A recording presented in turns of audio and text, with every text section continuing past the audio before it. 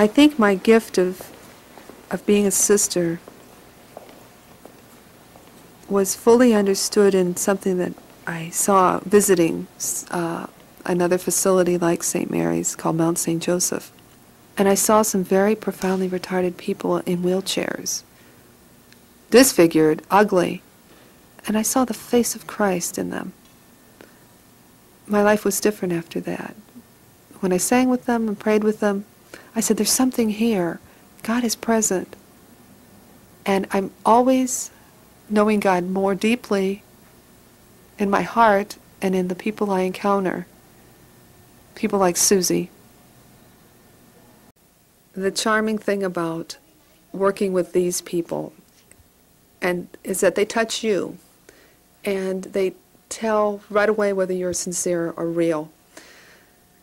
And I think all humankind seeks out individuals that are going to be honest and genuine, that aren't afraid to love you for who you are. We're so used to masks and things like that, that we condition ourselves to be independent and self-sufficient. When I met Susie, it was in a kind of a low point in my life.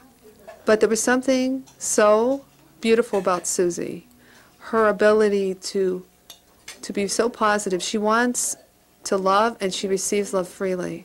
I never had to ever do anything but just be a friend to Susie. We would play guitar together. Susie is someone who always shared everything she has. And I know I've always been rather a favorite of hers, because she always would say, you remind me of my mom. She would stutter and say that to her. I said, Suze, thanks. Because I knew that if I was like a mom, then I would be okay, that I was doing the best I could, because mother's love is very, very close to divine love. It's unselfish and unconditional. So that was kind of a grace situation for me. When I look at waterfalls, I can't help but think of my own call as a daughter of St. Mary of Providence, because my founder, Blessed Father Aloysius Guanella, was from northern Italy. And up in northern Italy in Como, there's gorgeous waters, fresh streams from the mountains called the Rabbioso. And one of his images for our community and our mission with working with the most abandoned is to be like this fresh falling water that comes freely from the mountains, that's to transmit new life, joy, simplicity of spirit, provides new life. Working with special people, the mentally retarded, the most abandoned and abject in society, the most misunderstood people, deserve this fresh water and new life. And that's one of the mysteries of my call, to be a sister.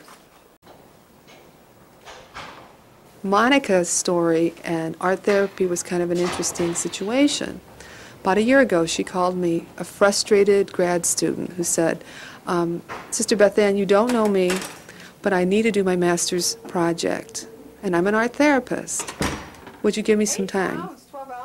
Well, I really felt that my kids were needing something special. They needed a new outlet, and I thought the Lord provided for that. And so I talked to Monica, and I said, well, tell me a little bit about art therapy. I told her a lot about how we see our development disabled, and that intrigued her. So she kind of agreed for part-time, working under our activity director and a social worker, to kind of get a sense of some of the kids. And maybe, if it worked out, she could do her project, but it was more or less a volunteer kind of thing. Well, she began to see, subtly and quietly, the beauty of these kids. And with that came this idea that she was going to commit herself to share the beauty and the ability of art therapy and what it does for developmentally disabled. Art, for man, is an aesthetic value. We, in our hearts and souls, want to find the beautiful how we see it, not how another person sees it. And art therapy is a medium which allows a person to touch their soul and to express it in paper, in film, in different medium, photography, whatever. Monica picked out a few of our kids that she felt were really putting their whole self into their work. And it was a medium of crayon on paper. And we were speaking possibly of doing animation from their feelings and their thoughts. Watching this progress through this year, I've seen that a couple things have happened. First of all, people like Susie, who used to be a stutterer, has grown in her ability to express her anger, her depression, her fear, especially about things like death, that would come out through her drawing. She made that comment to me once about the fact that she likes to draw because it helps her.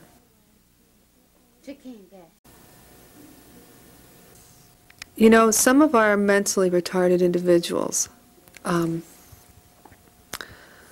like Lori, are physically imperfect. And any day you open up a magazine, you'll see that our society values beautiful people. Be thin, have nice teeth. If you use this deodorant, you're absolutely guaranteed promotion and love life and everything else. Lori, because she's gone through so much trauma of being rejected by family, having had surgery as a young person, having seizures, she's never really been in control. And the only time she was ever in control of her own life was having a job in the workshop.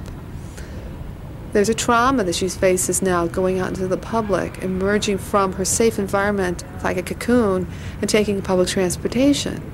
We've worked really hard to help her to say it doesn't matter what other people think of you, Lori. If you love you and you know you're a good person, that's all that matters. So the trauma of having people stare at her and say, oh, isn't that woman ugly, hurts her very often because she's heard it all her life. So going out to work, we're really trying to help her understand that she's beautiful and that she's beautiful to us and to God.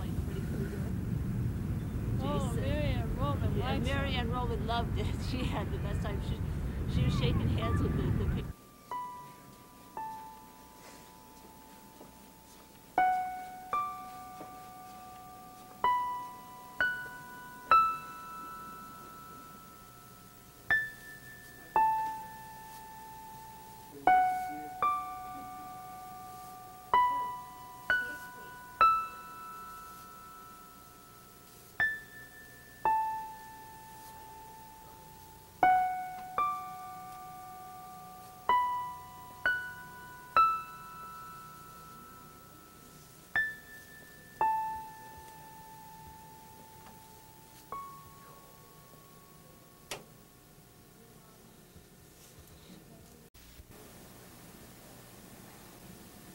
We,